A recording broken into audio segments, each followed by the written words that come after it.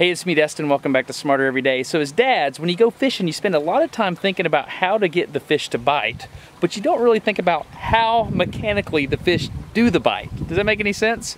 So today on Smarter Every Day, we're gonna go to James Cook University in Australia and look at how a fish bite takes place in slow motion using a phantom camera. You're getting smarter every day.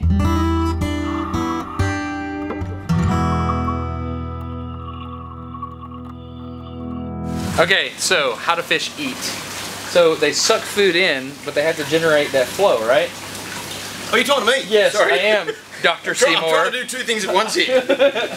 Alright, so we've got a big tank of barramundi. Am I saying that right, Richard? Mm-hmm. Why do you have a stick and a string here? Okay, this is the stick of death. This is what we use to feed everything with. Right. So if we hold that tank on the water, then you'll be able to focus on that, and you'll be able to see the barramundi come on. Okay, got it. Alright. Here you come. Go on.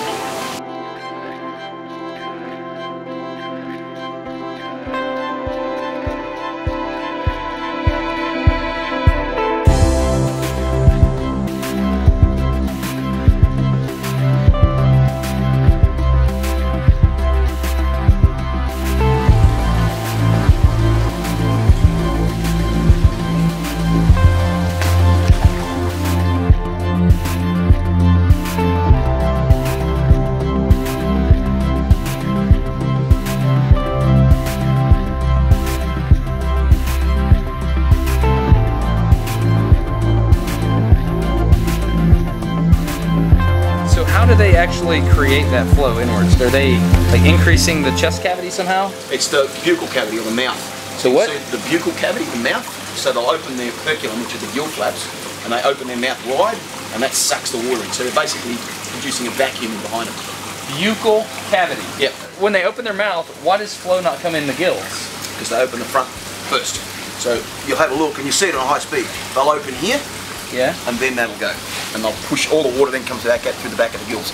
When you see it on the high speed, so that's how they... No way. Yeah. Okay, I just had that moment where I figured it out. So, yeah, make sure I did this right. So the fish opens his mouth, yep, and he starts flow in. Yes. So you have fluid momentum going in, and then he still has momentum going in, and if he doesn't get rid of that somehow, it'll push him backwards. So, yep. So when it goes in, after he gets it in his mouth, then he opens his gills and he releases that momentum. Yes. Shut up! Yeah, I've been fishing my whole life and I didn't know that. And you'll see it on the high speed. Really? Yeah.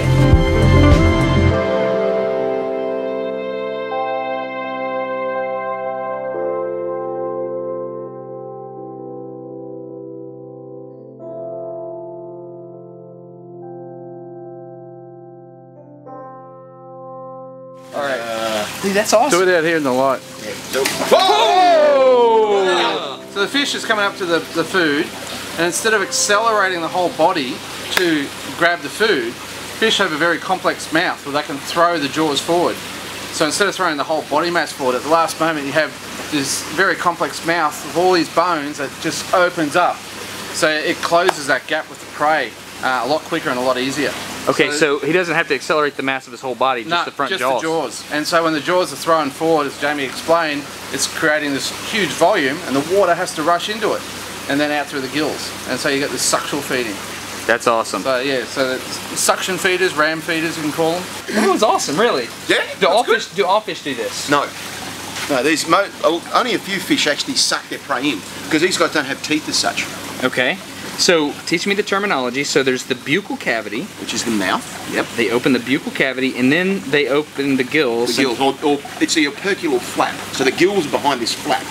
So when that's closed off, the only entrance is in through the mouth. Water sucks in, then you've got to get rid of it somewhere. So you then open that out and it'll all flow to the back end. Because you have to dissipate momentum. Yeah.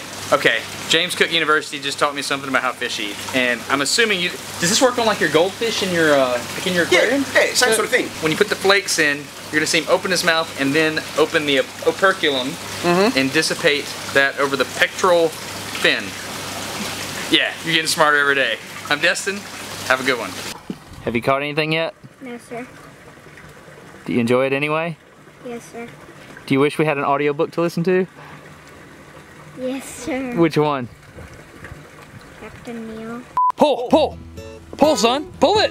I got a fish. There you go. Keep reeling it in. All right, okay. Dad, What happens? he still has a worm in his mouth. He does. Let's let him eat that worm. So this is what happens. He opens his mouth right here.